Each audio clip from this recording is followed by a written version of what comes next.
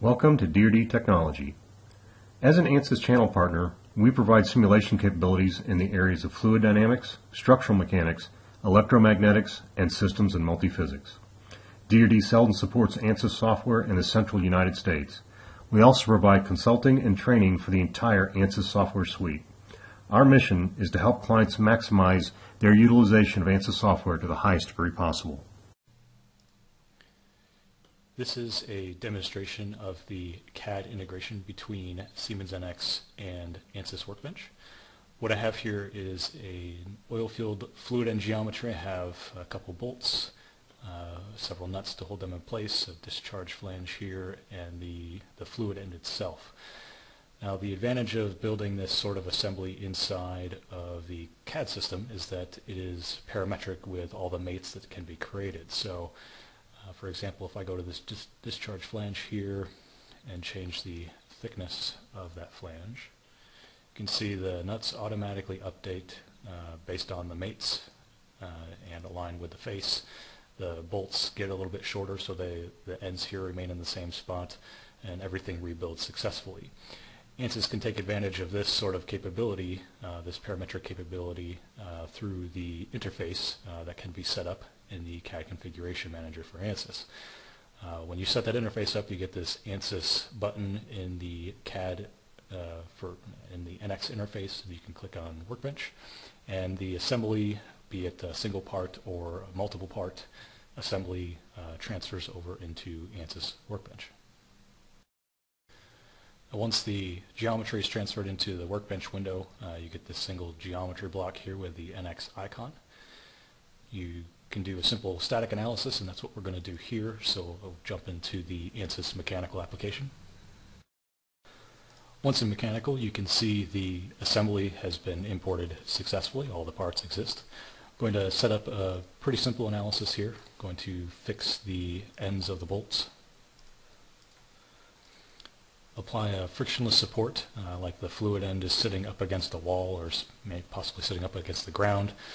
And then I'm going to apply a bolt pretension to simulate the tightening of this bolt here, and we'll do 10,000 pounds. We can take a look at many different results. I'll look at stresses, equivalent stress in this discharge flange, for instance, and then look at overall total deformations. We'll go ahead and solve this.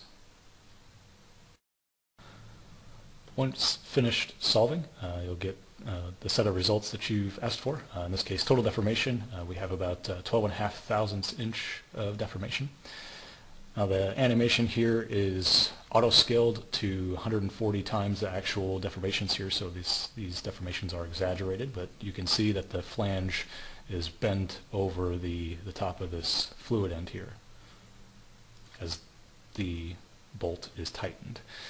If we take a look at stresses, we see the discharge flange sees a max stress of about 25,500 psi. Now, to take advantage of the CAD interface between NX and Workbench, I'm going to show a little bit of a design change here. I'm going to make this flange a little bit bigger.